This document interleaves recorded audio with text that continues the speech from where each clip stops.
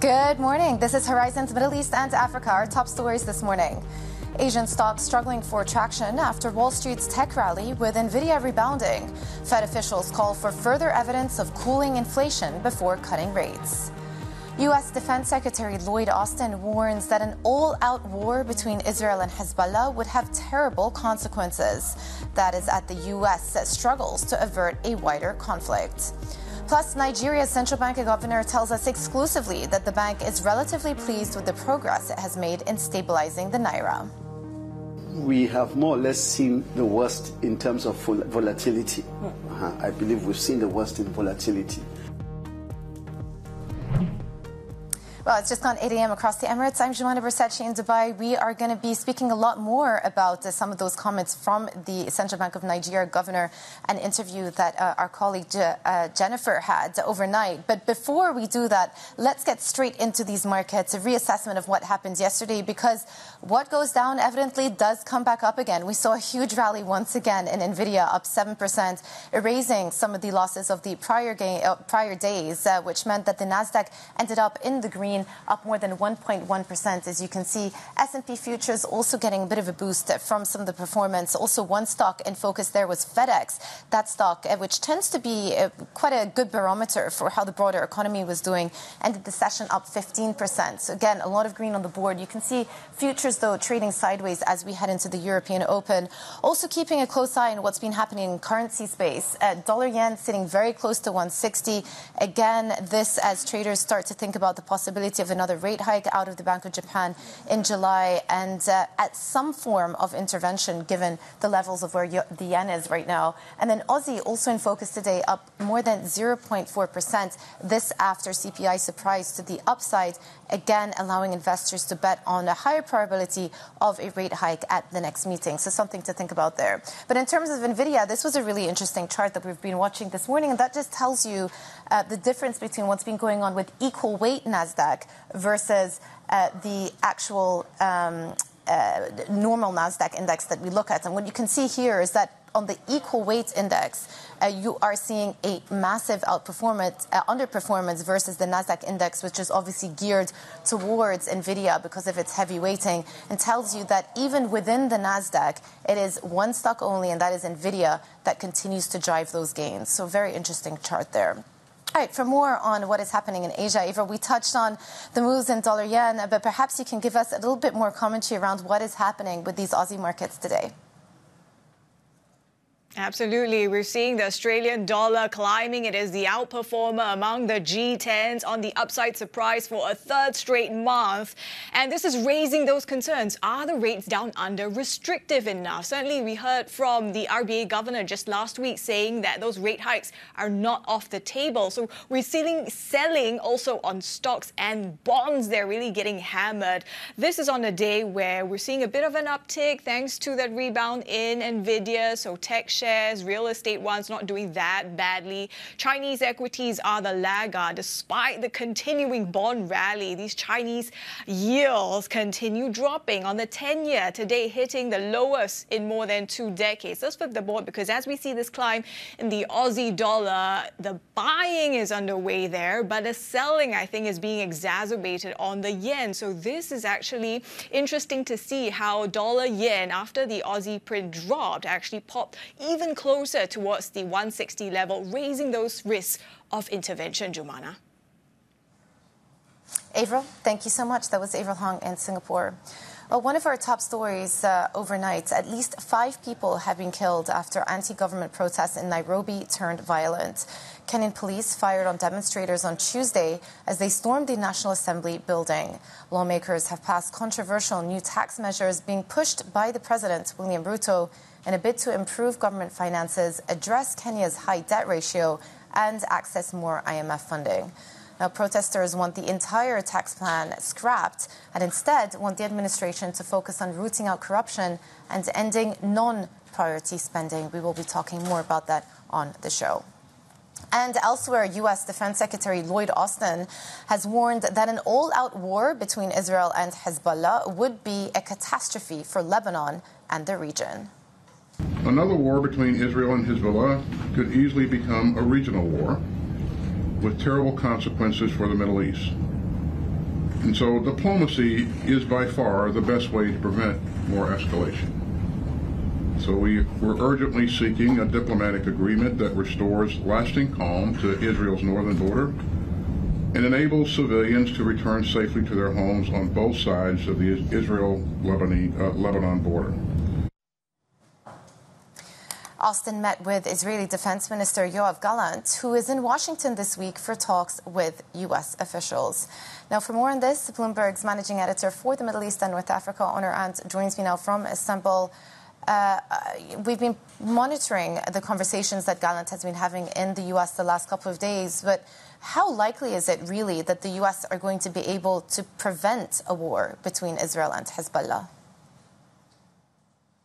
Thank you, Jemana. In fact, Austin's remarks on the necessity of diplomacy between Israel and Hezbollah to avoid a war and his warnings against such an eventuality isn't really inconsistent with the long-standing American position on this. But what is important, I think, in yesterday's meetings between Israel Defense Minister Gallant and his American counterpart is the fact that in many weeks and months, this was the first time a top American official so openly and publicly pushed back against the notion.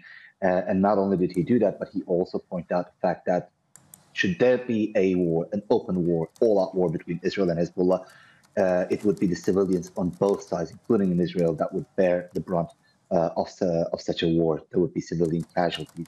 And why is this exactly important? Because it was Gallant's top priority to secure American backing for such an eventuality, and that would obviously include an expedited delivery of American arms and munitions into Israel in preparation of such a war with Hezbollah.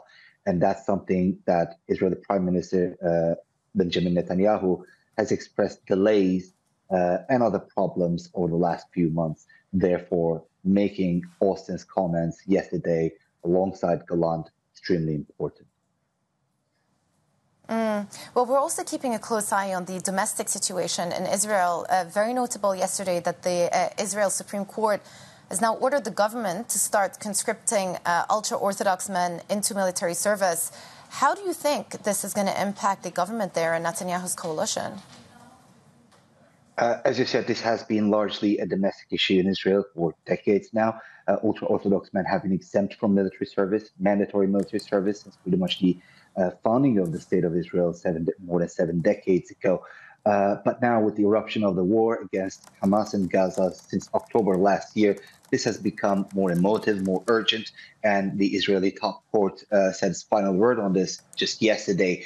But what happens next is going to make this more of a possibly event with international and political repercussions rather than just a domestic Israeli issue, because Prime Minister Benjamin Netanyahu's 2 key partners in the coalition, in the government coalition, are 2 religious parties which have joined this coalition under the understanding that ultra-Orthodox men, or Haredim, as you said, will continue to enjoy those exemptions. Now, it's clear that Benjamin Netanyahu has been unable to deliver that by putting that into law. And now, after the top court has openly ordered the government to enlist those ultra-Orthodox men into conscription, into army service, clearly he's been unable to deliver the promise to key coalition partners. Now, it's clear that Benjamin Netanyahu's Likud party is still the best alternative to stick with for those religious parties compared to others to the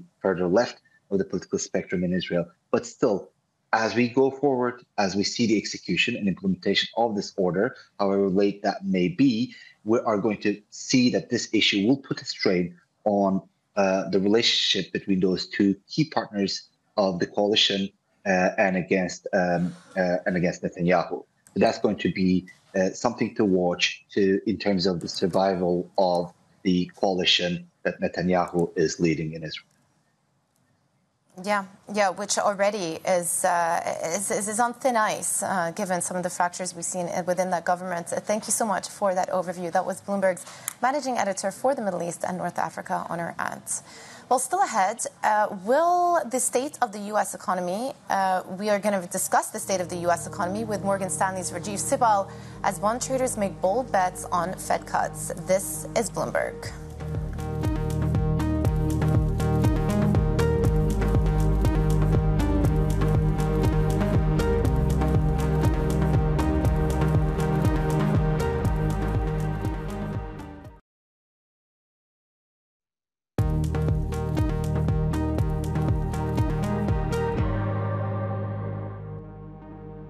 With significant progress on inflation and the labor market cooling gradually, at some point it will be appropriate to reduce the level of policy restriction to maintain a healthy balance in the economy. The timing of any such adjustment will depend on how economic data evolve and what they imply for the economic outlook and balance of risks. That was Federal Reserve Governor Lisa Cook on the U.S. inflation and rates outlook. Now, while the Fed is pricing 40 basis point cuts by the end of the year, bond traders in the U.S. are boldly betting on 300 basis points of Fed cuts by March. That's just what traders are betting on. Let's bring in Rajeev Sibal, Senior Global Economist at Morgan Stanley. Good to have you with us, Rajeev. Good morning. Let me just start off with what your view is on what the Fed are going to do. When do they start cutting? Yeah, we have a call that the Fed is going to start cutting in September. Our Fed call is basically our inflation call, and we think that inflation will be there in September and enable them to start their cutting path. Why is it your inflation call and not your labor market call? Right now, we think that the labor market is tight, it's resilient, and the focus is on figuring out if inflation can come down even though the labor market is tight. We have a forecast that the labor market will start to see kind of a softness and the unemployment rate will rise. But the primary focus for us right now is inflation. Yeah. And what do you think when you see the pricing of the markets and the fact that a big substantial portion of bond traders are out there betting on a very swift cutting cycle once the Fed actually starts? Are you of the view that we're going to end up in a Table Mountain or a Matterhorn situation where it's quite steeply down? Yeah, no, this is a big challenge. I mean, the markets have been changing their view on Fed pace for quite some time. If you go back to the beginning of the year versus today, we've seen a lot of volatility there. We have a pretty steady path on our forecast. We think that the Fed will do 25 basis point cuts in consecutive meetings through to the middle of next year. But the markets have this tendency to, once they start cutting, expect kind of a consistent path. And I think that will continue to move around as data moves around. What about the global inflation cycle? You say that by September, inflation will be the justification for the Fed to start the cutting cycle. How does it sit with other central banks around the world? We see actually a pretty similar path between the ECB, the Bank of England, and the Federal Reserve. We have them all starting their cuts and the timing of the cuts at very slightly different intervals. But overall, what we see is that inflation in the most developed economies should be around 2.5% to 3% by the end of this year, and then easing down into target by the middle of next year. So that's pretty consistent across the major developed economies. Yeah, so we had some commentary from ECB's Olli Rehn overnight, and he was saying, obviously he is one of the more dovish members of the ECB, but he's saying sees bets for 2 more cuts in 2024 as reasonable. Policies shouldn't overburden the economy, etc. Do you see another 2 more cuts then out of the ECB? So that is actually our call. We have 2 more cuts coming out of the ECB this year, and then 4 more next year. So for us, that's a reaffirmation of our view on inflation and the ECB. So just to pick up on these comments, he's saying he does not see disorderly market moves in France. Let me just ask you how you're viewing the recent volatility in French bond markets as we head into the first round of these elections. Yeah, look, Morgan Stanley has done a lot of work on analyzing the French election, but I think it caught many people by surprise. For us, what I'm focused on is some work that we've done on debt markets and looking at the path of sovereign debt for the French economy. The next budget cycle will be very important for that, and so seeing what the new government puts together in terms of the budget will be critical for that, but it's really hard to predict that right now. Yeah, it's interesting because we are in an environment now where I think the focus has actually started to shift towards how much debt many sovereign countries are sitting on, be it distressed African nations, a lot of stories coming out of the region there, debt restructuring, but then also you hear the likes of France being downgraded by S&P. You hear a lot of scrutiny of U.S. public finances.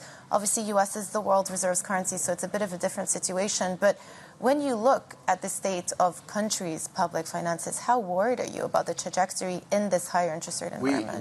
We're concerned, but we're not quite at the threshold where we're panicking yet, so to speak. What is that threshold? So mathematically, if you look at the sovereign debt across most developed economies, what you see is that the cost of the debt starts to approach market rates in about 2029, 2030.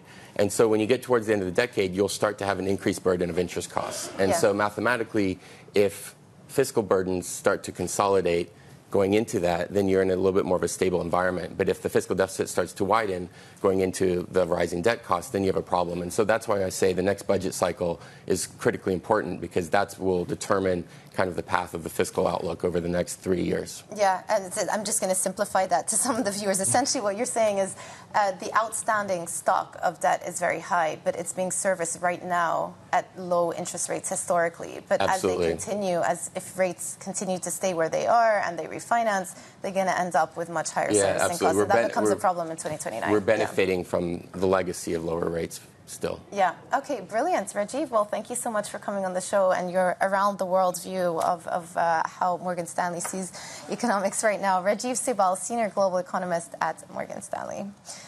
Now for a look at some of the other stories we're following. We're speaking of France. Leaders of France's three biggest political groups have clashed in their first televised debate ahead of Sunday's first-round poll. Centrist Prime Minister Gabriel Attal sought to defend his government's record, while far-right National Rally leader Jordan Bardella focused on his tough stance on immigration and crime. And representative of the new Popular Front leftist alliance, Manuel Bompard, pushed plans to lower the retirement age and tax the rich. Most surveys show the National Rally leading, with the alliance in second place and Macron's group trailing in third. And a gag order against Donald Trump in his New York hush money case has been largely lifted. A judge ruled that Trump could now talk about witnesses and jurors, though he's barred from revealing jurors' identities. That gives him more leeway to criticize the proceedings as he campaigns for the White House. Trump and President Biden are due to debate each other tomorrow. Coming up, Coatue Management founder Philippe Lafont shares what he thinks is the next big thing after AI and why he remains bullish on tech. This is Bloomberg.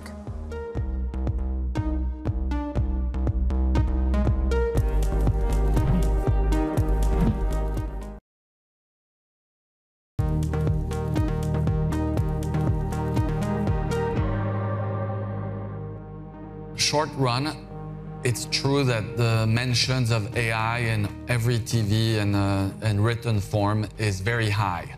And so one could say, wow, if everybody talks about it, it must be priced in. And the only reason why I'm more positive is I remember when I invested in Apple in 2009, when the iPhone first came out. And for years, people told me, why are you invested in Apple? Everybody talks about Apple. And obviously, it had an incredible run. So I actually think that sometimes because someone speaks a lot about something, it might be actually a good sign versus the overhyped sign. Now, some people on Wall Street say the best way to invest in AI is go invest in the big companies that are already doing AI, Google, Facebook, Microsoft, and so forth. Others say go find the smaller companies that might grow into the next Nvidia. So what is your own view? I'm conflicted. On one hand, the history of technology seems to be that the big get bigger. But also, sometimes out of nowhere, a new company gets created, like Facebook or TikTok. And at the beginning of these new waves, the new winners, 10 or 20 years out, some of them are existing companies and some of them are new. But the new ones that get big, there's maybe one a year, no more. All right, let's suppose I say I missed the AI wave, I wasn't smart enough to get there, but there's another technology wave always coming along. So what's the next technology thing I should invest in if it's not AI? What's coming behind AI that's going to excite tech investors? Two things. One is if you peel the onion of AI and you think about all the building blocks necessary for AI, you might stumble on real estate with data centers or utilities with power. I find the power is really interesting. So it shows that before I answer the new, there is a sort of an onion effect and you can peel it. There's a lot going on with AI. On the new thing, AI is sort of going to be this amazing sort of artificial brain. What I wonder is what happens when you put that brain inside of a robot and we humans need to then live side by side with humanoids. I'm like, wow, I don't know exactly when it happens. Maybe it's 10, 15 years. Musk says it's 5, other people say it's 25. Take the average, 15 years. That's going to be pretty exciting. Oh, fascinating insights there from Coatue Management founder and portfolio manager Philippe Lafont at the Bloomberg Invest event in New York. Now for a look at some of the other stories we're following today. The Barclays CEO says it is unrealistic to abandon fossil fuel clients, saying banks can't go cold turkey as the transition to cleaner energy will take time. Speaking to Bloomberg, CS Venkatrakrishnan joined a chorus of bank CEOs pushing back on climate activists. The bankers have cautioned that a complete withdrawal from fossil fuels comes with unacceptable energy security risks. We are very much moving away from coal to oil, oil to gas, gas to clean energy. Okay. And the reality is that for quite some time, fossil fuels will be with us, right? Especially natural gas. So that glide path is long. And the world and the world economy cannot go cold turkey on this tomorrow. And shares in FedEx soared by more than 15% in the aftermarket after the shipper forecast profit above Wall Street's expectations and announced a $2.5 billion share buyback. The company is predicting adjusted earnings in the 2025 fiscal year will be between $20 and $22 a share, with revenue expected to grow in the mid to low single digits. FedEx says it expects $2.2 billion in permanent cost reductions in this fiscal year. And Rivian's shares jumped after the bell in New York as Volkswagen announced plans to invest $5 billion in a joint venture with the EV maker. The tie-up will give VW access to Rivian's technology for its cars. It's also a much-needed source of fresh capital for Rivian, which has struggled to ramp up production and deliveries. And a quick look at equities before we head out to the break. We saw quite a strong session yesterday. Rebound in Nvidia. The stock was up more than 7%. Today, you can see that both the S&P and Nasdaq are leaning towards the green, but moderately so, basically trading sideways. The Dow inching towards the red. And then Euro Stoxx futures in Europe just shy of 5,000, but also looking to open up in the green. A quick look at U.S. Treasuries as well. And yesterday, we had a 2-year auction in the U.S.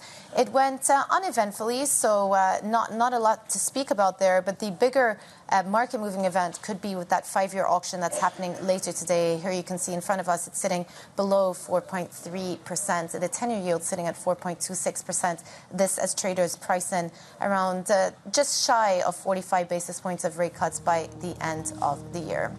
Also coming up on our show, Radio Free Mobile's Richard Windsor is going to be on to talk all things AI and Nvidia. We'll be right back.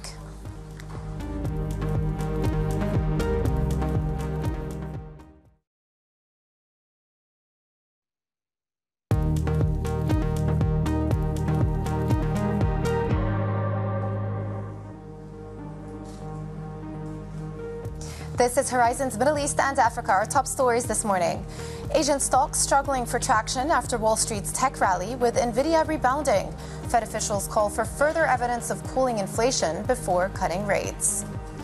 U.S. Defense Secretary Lloyd Austin warns an all-out war between Israel and Hezbollah would have terrible consequences.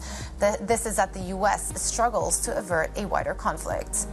Plus, Nigeria's central bank governor tells us exclusively that the worst of the volatility in the currency, the Naira, is over. More from that interview in about 10 minutes' time. And it's just gone 8:30 a.m. across the Emirates. I'm Jumana Bersachi in Dubai. Quick check on markets. We are leaning into the green this after a positive session yesterday. Nvidia climbing once again up more than 7%. Also FedEx, another stock that we're keeping a close eye on, 15% higher in after hours. So that meant that the Nasdaq ended the session in the green, up more than 1.1%. Today, S&P futures are trading sideways. Dollar yen also in focus, sitting just shy of 160. And then Aussie also seeing a bit of a bid come through after the surprisingly hot CPI print that has led investors to believe that there could be a possibility of perhaps another hike coming out of the RBA at the next meeting. So something to keep an eye out for there. The red hot CPI number out of Australia is driving some of the performance. In terms of our terminal chart, this one I wanted to flag because I thought it was interesting just to show that even within the Nasdaq, it is, of course, Nvidia that is driving the gains. So if you compare the equal-weighted Nasdaq, that is the well, this is just a ratio between the two of them, but you can see that the market cap-weighted Nasdaq has massively outperformed the equal-weight Nasdaq, telling you that, of course, because Nvidia has such a huge market cap, takes up such a huge chunk of the Nasdaq index, that is the reason that that index is outperforming versus the equal weight due to Nvidia. Now, Neuberger Berman's Steve Eisman says he considers Nvidia a long-term play.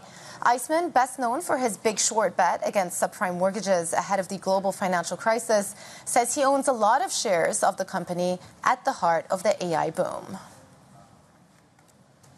I mean, if you look at the chart on Nvidia, you can barely see the correction. So, I mean, you know, on a percentage basis, it's down something like 10%, but you have to like peer really, really carefully at the chart to see that move. So I don't think it means anything. The people who own that stock know it's expensive, but they're buying into a story. And as long as the story is intact, like Nvidia is obviously intact, the story is going to continue. The story is going to continue. Joining us now is Richard Windsor, founder of Radio Free Mobile. Good morning to you, Richard. Are you of the view that the Nvidia story is just the story that's going to keep on giving? This is such a great question. So I think while the current AI bubble remains inflated, which it is, Nvidia will continue to do well, and I suspect that the stock will continue to rise. Now, the reason for that is, if you look at Nvidia relative to other AI companies, particularly in the unlisted sector, its valuation's not that expensive, but particularly if you look at it on a profit basis. Don't forget, this company has a $100 billion business that it makes 80% gross margins on, so it pumps out profit like there's no tomorrow. And that puts it on a PE multiple somewhere in, forward-looking, somewhere in the mid-30s, which is not that bad when you consider Microsoft and Apple and where its peers are. But Nvidia is on the AI roller coaster, and no matter what happens, it won't be able to get off. So when the correction comes, and there will be a correction, Nvidia will go down with the rest, although because it has such strong fundamentals, I suspect it will go down less.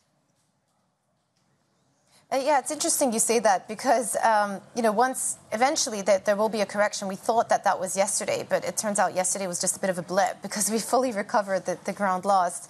I do wonder what that means for the broader tech sector, because Nvidia really is responsible, even within the S&P, for something like 10% of the S&P's total gains since 2023. So if Nvidia starts coming under pressure, what does that do to the rest of the complex? I think it's a specific case. If you look at Nvidia's stock, if you look at the RSI indicator, it was clearly overbought. There was that story about Jensen selling $95 million worth of stock, and which in my opinion is a non-story. Anyone in Nvidia right now in their right mind would be selling the stock, not because they think it's overvalued, but because it has become such a large proportion of their own net worth. To be a reasonable and practical investor, you would be forced to diversify into other areas. So for me, that's a non-story. I think it was just a technical correction. A lot depends on what Nvidia reports next quarter. Yeah. You know, you hear of the large tech companies investing hundreds of billions of dollars, and I think the total number is like trillions over the next couple of years in the AI space. How much of that actually is going to produce a reasonable return on investment? I mean, investors seem to be cheered on by the fact that companies like Facebook, Meta are coming out with these big capex plans. But in reality, how lucrative are they going to be, and how long is it going to take for these AI use cases to be profitable?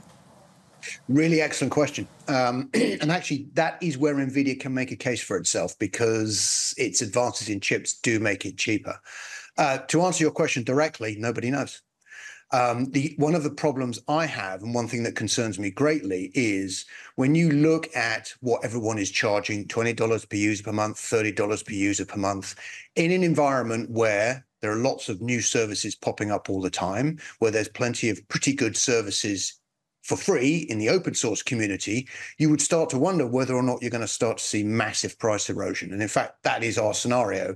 We expect to see massive price erosion in generative AI services, and that is what we think will trigger the correction. Question is, when will it come? So long story short is, what I would expect from the CapEx side is if pricing comes down a lot, the returns are going to drop massively, and you'll see them cut back their CapEx. Yeah, and one of the interesting things about Nvidia is obviously the fact that they can hold on to such a high margin, way above the rest of their peers. So it will be interesting to see whether that actually translates later on to the use cases, one of them being generative AI. Another question that comes up a lot around the contours of this discussion is the power that these data centers are going to be consuming. And there's a view out there that we are going to be running into some hurdles when it comes to the ability to generate enough power to actually allow these data centers to function. Do you see that as a potential constraint or a headwind to come in the years to follow? Yes, it is definitely a problem. If you look at some of the forecasts, you can see data centers in some countries going from like 5% of total power consumption to 20% of total power consumption. So it is definitely an issue. I would say two things. One, I suspect a correction may deal with some of that problem and a reset to reality in terms of what AI can really do compared to what it actually can't, which is what people are thinking about. You know, you hear things about super aware robots and super intelligence. In my opinion, that's not going to happen for a very, very long time. And so the real reality is probably somewhat lower in terms of what people are expecting. The second thing I think that can deal with it is that there is a renaissance going on in nuclear power right now. Now, full disclosure, I'm an investor in this theme, have been for a very long time. But all the countries across the world, many are all rolling out new nuclear power stations. You've even seen Amazon saying it will build a data center next to a nuclear power station. And that is a very good option for steady baseload and carbon-free electricity to power all of these data centers. Yeah, and it seems like that is going to be one of the big questions that people are asking the next couple of years. Richard, thank you so much for joining us today. Pleasure as always. Richard Windsor, founder of Radio Free Mobile. OpenAI is taking additional steps to limit China's access to its AI tools. The Microsoft-backed startup plans to enforce its policy to block users in nations outside the territories it supports and has sent memos to Chinese developers telling them that they'll be cut off from July. China's local players, including Shipu AI, which is backed by Tencent and Alibaba, have announced incentives for switching to their own products. Now let's turn back to those protests in Nairobi we told you about earlier in the program. At least 5 people were killed on Tuesday after Kenyan police fired on demonstrators as they stormed the National Assembly building. The crowd was protesting against controversial new tax measures being pushed by President William Ruto and with many already passed by lawmakers. So for more on this, Bloomberg's Ondiro Ganga joins me from Kigali. Ondiro, just walk us through the events that led to this moment. How did we get here?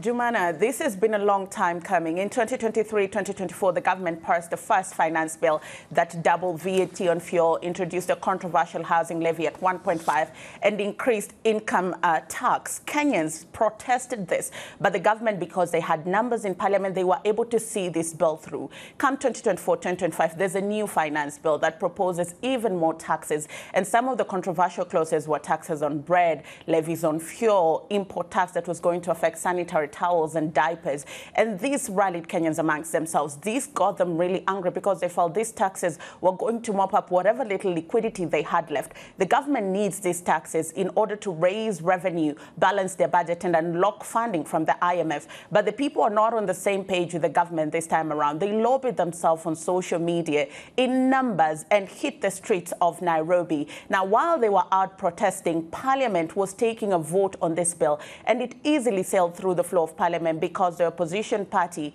did not take a vote. Instead, they joined the protesters in calling for this bill to be dropped altogether. And while this was happening in Parliament, some of these protesters in Nairobi, Kenya, were approaching Parliament. They breached the gate and they gained grounds to the Parliament grounds. And what happened next was the most tragic thing in the recent history of Kenya. We saw police shooting at these protesters using live rounds on live television, and international media was broadcasting showing 2 lifeless bodies lying outside of Parliament. And the breach of Parliament, according to analysts, just goes to show the magnitude of anger in Kenyans, because this has never happened before, even in 2007 and 2008.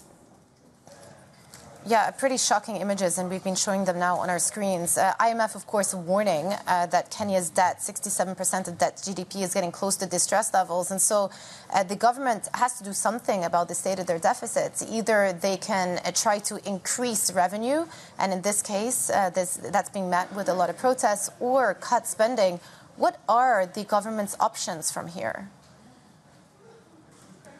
Jumana, like you said, President William Ruto is caught between a rock and a hard place, because if he sails through with this bill and signs it into law, he unlocks revenue from the IMF, but he's risking socio-political tension in the country. And so what is he to do? Is he to go back to the international market and borrow, but then yields are really expensive and investors are really, they have some doubts about Kenya's fiscal stability. And we saw him come out yesterday. He was very bullish in his tone. He mentioned things like dangerous, criminal and treason, saying that national security agencies have been deployed to thwart any threat to national security.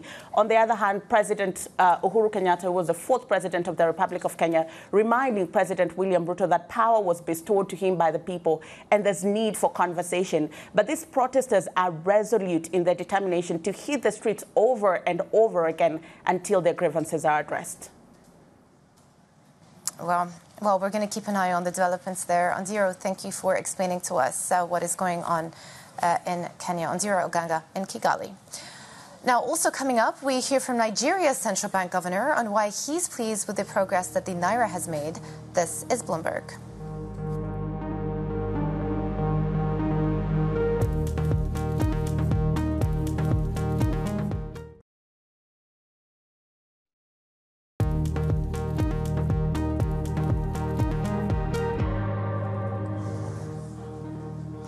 Welcome back to Horizons Middle East and Africa. I'm Jumana Bersechi in Dubai.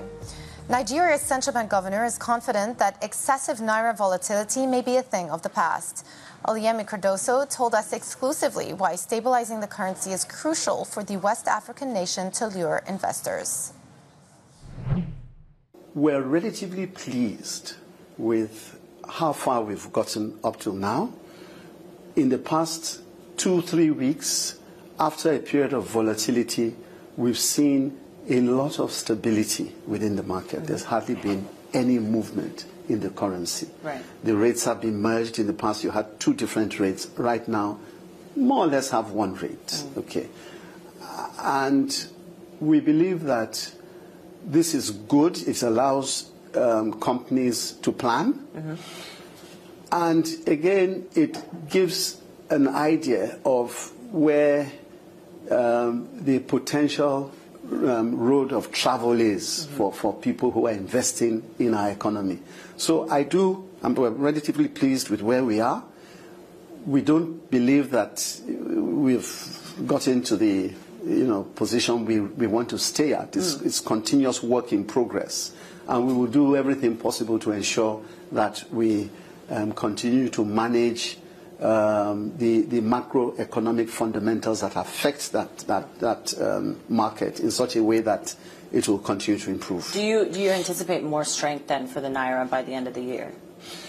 Well, or are we stable where it's at right now? Well, that is a question which I would say would depend on a whole host of different issues.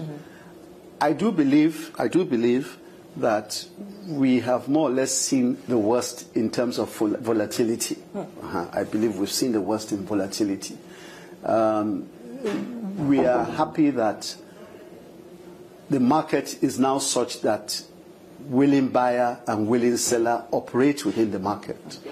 We are also very alive to observing the way and manner in which that market operates and ensuring that it gives the best value that can be accomplished using certain tools. It's also important to mention, though, that the monetary and fiscal work closely together. Right. So I would only be giving you one picture if I said, the monetary does that, or the monetary does something else. But they work very closely together.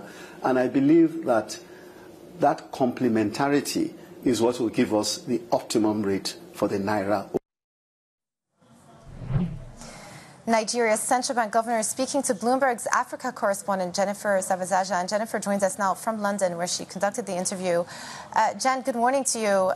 You look back at some of the central bank decisions that they've made over the last year. They've been very aggressive with their rate hikes, hiking more than 800 basis points over the course of the year. He seems to be pleased with the fruits of these efforts. Does he think that we should see some stability in the currency going forwards? You know, Jumana, that was probably one of the most fascinating parts, because we have seen Governor Cardoso and the central bank really be quite aggressive, to the pleasure of a lot of analysts and investors that are paying close attention. And that is why he is so bullish really on where the Naira is headed. Now, if we think about just how much that's a great chart right there, just taking a look at really what we've seen with the Naira over the past year, especially as President Tinubu has enacted a number of reforms and the central bank has continued to hike rates. He does believe that what we are seeing now, the relative stability that we've seen over the past few weeks, yes, really are in fact these reforms taking shape, and potentially then, we'll continue to see the Naira trading in this narrow range as we've seen over the past few weeks, and potentially then the confidence then will be reinvigorated, and we'll get Nigeria will see more and more investors then wanting to invest back into the economy. But it is a hard pill to swallow, because, we talk about inflation in Nigeria. It has been upwards of 33%. We've seen month-on-month inflation decline. Year-on-year, though, it's still quite high, and the central bank's target is closer to 6 to 9%, this range. And so, yes, it is positive news for the Naira, but still not completely out of the woods for this economy. Yeah. Some ways to go then, but we have to talk about what the government is doing too. It's not just the central bank. The government is embarking on some major economic reforms. What did the governor have to say about the reforms?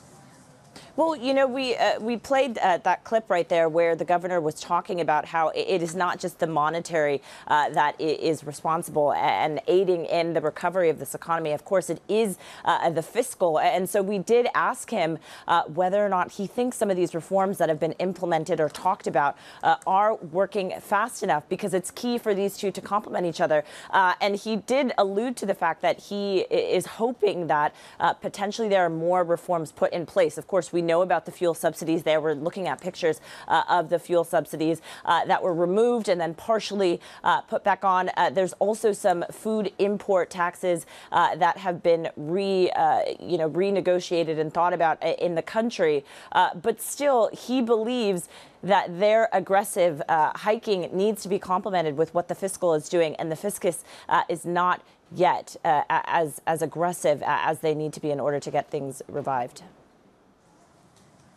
Well, great interview, Jennifer. Very good to get the chance to speak to the governor. That was Bloomberg's Africa correspondent, Jennifer Zabazaja, in London. Also coming up, Israel's top court rules ultra-orthodox men must be drafted into the military. We discuss what this means for the Prime Minister, Benjamin Netanyahu, coming up next.